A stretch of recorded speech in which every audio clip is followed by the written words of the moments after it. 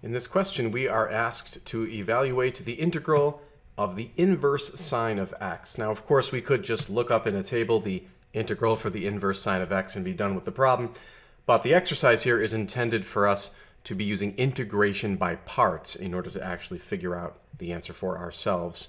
And we have boxed in the formula for integration by parts, which requires various items. We've actually made a template over on the side here in order to help keep us organized. So the first thing we need to do is establish what our u is going to equal. And oftentimes in integration by parts problems, there will be two functions that are being multiplied together. So you'd have to select which of those two functions would be your u. In this particular case, there's only one function. There's the inverse sine of x. And in those cases, when you're using integration by parts with a single function, all of the examples, at least that I can think of, would involve letting u equal that function. So, in a nutshell, we're going to let u equal the inverse sine of x. And then we need the derivative, which is symbolized here by du. Now, many of us might remember from a Calculus 1 course that the derivative of arc sine or inverse sine of a function is just the derivative of the function divided by the square root of 1 minus that function squared. So we're going to follow this rule for calculating the derivative of the arc sine of x. So we would need the derivative of x in the numerator, which would just be 1. And then we would divide that by the square root of 1 minus our function squared. And again, our function here is x. So it would be 1 minus x squared. So there is the derivative, and we could put the dx here for proper notation. On the other side, we would let dv normally equal the other function. Remember, most of these problems would involve two functions. Here we don't have that second function, so we're just going to let it equal dx, or if you prefer 1 dx would be appropriate. And then to go from dv to v, we don't do a derivative, of course, we do an integration. And the integral of 1 with respect to x is just x. So now we have the four pieces of our puzzle. We can now start plugging into the integration by parts formula, which again is given over here. So we would have the integral of our u, which we said was the inverse sine of x, times our dv, which we said was just 1 dx, or more simply dx. Notice this expression is the same as the original problem, of course. And then this is going to equal the u, which we said again was the inverse sine of x, multiplied by v, and we determined that v is just x. I prefer to put the x in front here, so it would look like that. It's just a little tidier. And then minus the integral of, once again, v, which we said was x, and then times du, which is this rather unfortunate expression. So we're going to multiply this by 1 all over the square root of 1 minus x squared dx. So far, so good, but now we have to evaluate this integral right here.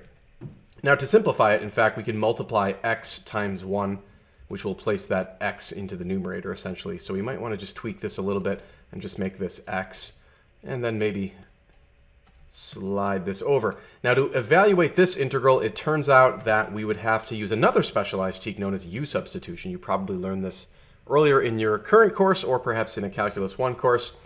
And we won't go through the detailed steps of that, but basically in U-Substitution, you typically let your u equal the inner function. So this 1 minus x squared could be considered an inner function because it's underneath a square root. So we'll let u equal it. And then we would take the derivative. So the derivative of 1 minus x squared is negative 2x dx. And then what I like to do is solve the equation for dx. And to do that, we would divide both sides by negative 2x. So we can see that du over negative 2x is equal to dx. Now, remember, we are in the midst of solving out this integral right here. So that should be our focus. We'll return to the main problem shortly. We would have the integral of x over the square root. Now, rather than putting 1 minus x squared in there, we're going to put u. That was the whole point of our U-Substitution. Times, and then rather than dx, we're going to put in what we had solved for dx. So that was du over negative 2x. Oftentimes in U-Substitution, your variable will cancel. So your variable x right here and here, one's in the numerator, one's in the denominator, they do in fact cancel. That would leave you with a 1 right here. And if you look very carefully, you would have a 1 over negative 2. So you can actually factor that constant to the outside. We're going to take that basically negative 1/2 integral. And then notice we're left not with the square root of u, but with 1 over the square root of u. That square root of u was indeed in the denominator. But let's rewrite the 1 over the square root of u. Recall that the square root of u can be written as u to the half. And then furthermore, recall that u to the half, or excuse me, 1 over u to the half can be rewritten as u to the negative 1/2. And now we integrate, so we're going to add 1 to the exponent. That's going to become u to the positive half, and then multiply by the reciprocal of 1/2, which is 2. And then you can see here 1/2 of 2. Those would cancel out, and you're left with negative u to the half. But recall, u, way back here, was 1 minus x squared. So you have negative, parentheses, 1 minus x squared to the half. So that's not the answer to the question. That is the answer to this integral right here. So what we'll do for our final answer is rewrite it as such. So we have the integral of the inverse or arc sine of x dx equals x inverse sine of x, and then minus the result which we just obtained, which was this negative 1 minus x squared to the half. And if you notice, you're about to subtract a negative 1 minus x squared to the half. And so this double negative right here will actually, of course, make it into a plus sign. So your final answer would be x arc sine of x plus 1 minus x squared to the power of a half. Don't forget your constant of integration, so you could write it like that.